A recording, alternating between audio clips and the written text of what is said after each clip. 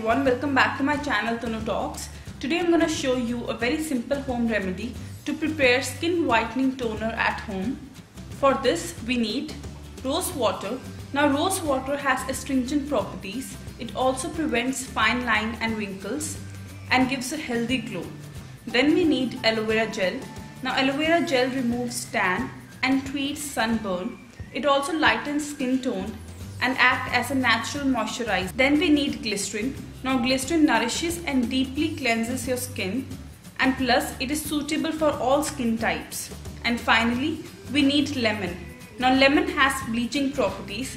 It also has vitamin C and citric acid which lightens and brightens your skin tone. So to prepare this, I'm going to take an empty bowl and I'm going to squeeze juice of 1 lemon in this.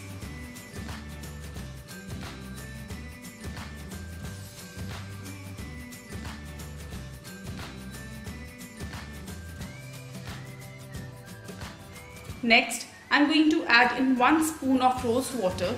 Then I'm going to add in 2 spoons of aloe vera gel. And finally, I'm going to add in 1 spoon of glycerin.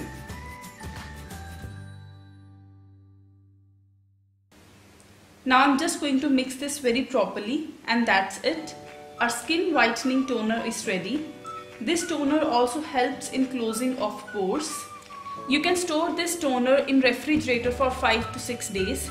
If you want, you can also put this in an empty spray bottle like this, because then it will be very easy for you to spray it on your face.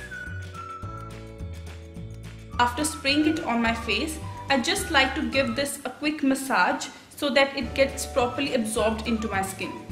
For best results, use this toner twice a day, at least for a week, and you'll see amazing results.